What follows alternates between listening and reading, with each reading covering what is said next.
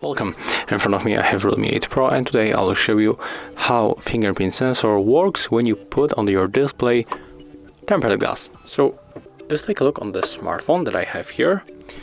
Right here you can spot that the tempered glass is on the display. So just take a look how right now it works.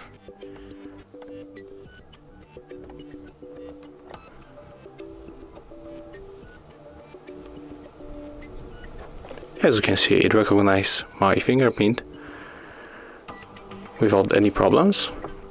So that's very good for this smartphone. The unlock is not bad. I use smartphones with faster recognition, but it's not that bad.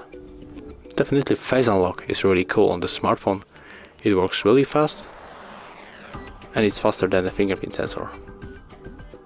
So as you can see, and that's how the Realme 8 Pro works when you put on the display tempered glass, I mean how the sensor works.